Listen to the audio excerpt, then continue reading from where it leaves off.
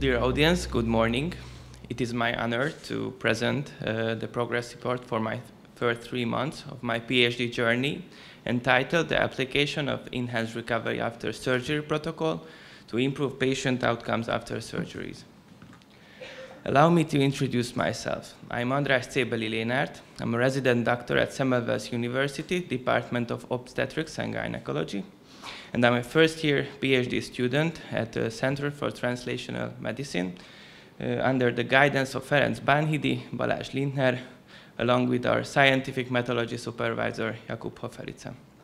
Our vision is that every patient will get the best evidence-based care before and after surgeries.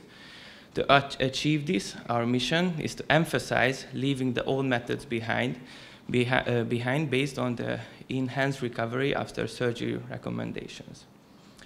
Currently, we have 2 ongoing projects. We are investigating the necessity of mechanical bowel preparation in bowel resection surgeries and finding the proper timing for first oral feeding after bowel resection surgeries. So our first research started this year, September. We are investigating the patient outcomes in bowel resection surgeries with and without mechanical bowel preparation. It is a systematic review and meta-analysis. Enhanced recovery after surgery protocol is an up-to-date, evidence-based approach to improve recovery of the patients after major surgeries. Nowadays, mechanical bowel preparation continues to be widely used, even if in bowel resection surgeries, even IRES protocol suggests its exclusion. Based on some articles, the surgery's complications rate without mechanical bowel preparation, for example, anastomosis leakage and surgical site infection, is the same or less frequent, with the odds ratio of 0.90 and 0.99 respectively. And the length of the stay at the hospital could also be reduced, leaving the preparation method. So our aim is to investigate the efficacy of mechanical bowel preparation based on postoperative complication rates and length of stay at the hospital. Our clinical question is, how does the presence of mechanical bowel preparation affect postoperative complication rates in patients undergoing surgeries with bowel resection? We use the PICO framework. We are focusing on surgeries with bowel resection, whether they had or didn't have mechanical bowel preparation. And we examine the postoperative complication rates, particularly surgical site infection and anastomosis leakage, the length of stay at the hospital as key outcomes. Our hypothesis suggests that excluding mechanical bowel preparation from preoperative routines will reduce the postoperative complication rates in surgeries with bowel resection. Our clinical implication in this study is to provide evidence-based guidance for surgeries with bowel resection. We conducted our systematic search in 3 different databases, PubMed, Embase, and Cochrane. We use this search key. The first domain is for the preparation method itself, complemented with the surgeries we are focusing on. It resulted in more than 17,000 results, and after the duplication removal, we are now at 13,000 results. The key articles we found provide insights into the role of leaving mechanical bowel preparation. We chose these because they perfectly match our PICO framework. The outcomes suggest that leaving the mechanical bowel preparation methods don't result in any more complication rates. And I want to mention the second one, as it is the largest known multi-year and multi-site analysis of postoperative complications with more than 27,000 patients involved. We are progressing with the title abstraction quite quickly with my selection pair, Loretta Nyiradi. The second project is comparing the safety and efficacy between fasting and early oral feeding after bowel resection surgeries. This project started in this year's November. This is also a systematic review and meta-analysis. Conventional protocols after bowel resection surgeries recommend fasting with administration of just intravenous fluid until bowel function recovery.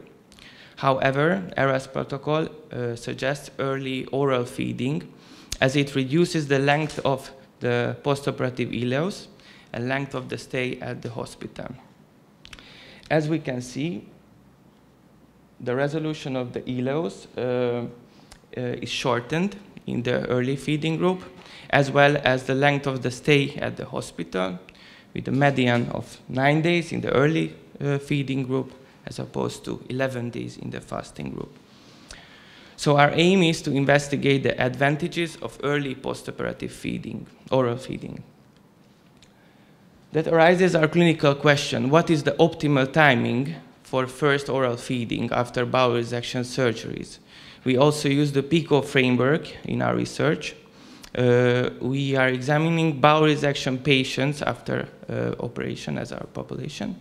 And we are comparing early oral feeding and fasting. And we are investigating the length of the ileus and length of the stay at the hospital as primary outcomes and postoperative complications as secondary outcomes.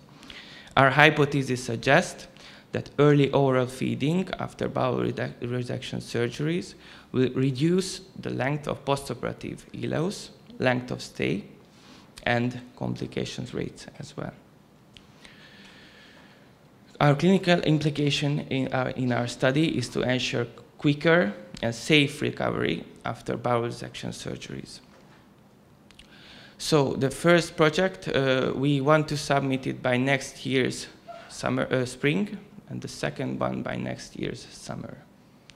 And for last but not least, as Franklin D. Roosevelt said, a smooth sea doesn't make a skilled sailor. Thank you for your kind attention.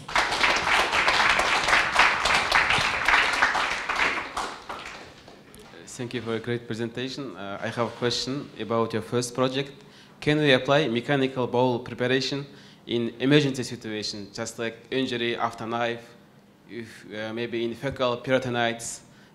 Can we apply mechanical bowel preparation in this situation? Thank you for your question. Mechanical bowel preparation is mostly for elective surgeries with bowel resection. So emergency situation doesn't allow us to apply maybe perioperative lavage, but not mechanical bowel preparation. Thank you. Prior to the surgery. I have a question regarding your second project, which is, what do you exactly mean by early oral feeding? So days or hours? Thank you for your question. Early oral feeding means after recovery from anesthesia, we'll allow the patient to drink liquid or oral nutritional supplements. And on the first postoperative day, we allow regular solid food for the patient. My question is regarding to the second project. So I would like to know what kind of the post-operative complications will you measure? Because I didn't see. Okay, thank you for your question. Yeah. For the second project, we also want to investigate surgical site infection, anastomosis leakage, as for the first project, and we want to exclude the investigation with reoperation rates and the patient's subjective complaints. I think we can take an advice for you. Perhaps it would be useful a figure showing the two methods for simplifying this question. What do you think? Yes, I think you are right. So that would be great because there's an interdisciplinary meeting.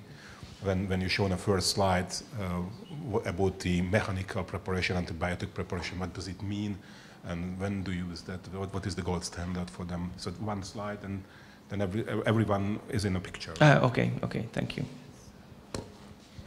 Congratulations. I'd like to ask about your second topic.